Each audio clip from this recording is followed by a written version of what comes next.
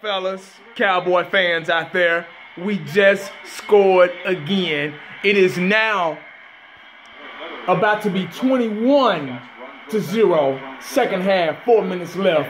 I believe Ezekiel Elliott already got over 100 yards. Morris is right behind him. But we just scored again, as you can see, 21-0. Remember, we were playing tomato can teams. Remember, we've been playing nothing but sorry teams. Everybody was talking shit about Cincinnati, how good they were, all this stuff. Shannon Sharp and them, oh, Dallas, they're not good. They're not as good as you think that they are. And this and that, hating and all that bull crap.